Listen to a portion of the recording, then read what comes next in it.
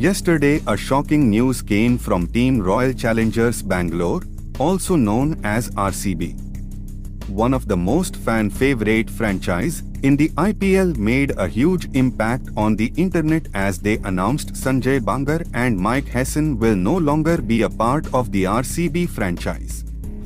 The news of RCB firing its management went viral on the internet, but there is one more thing which went viral on the same time.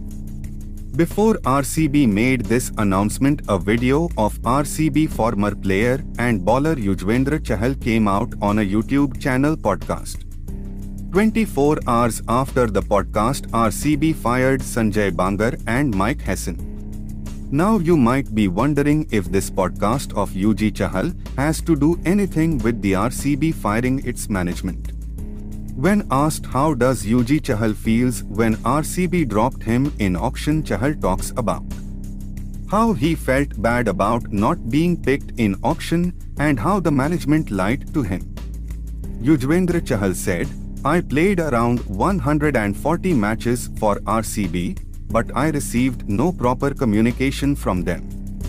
They promised me that they'll go all out for me. I got very angry after that. I played for them for 8 years. Chinnaswamy Stadium is my favorite." The Ranveer Show. After 24 hours of this interview, RCB fired its management. Do you think this interview has anything to do with the RCB firing its management?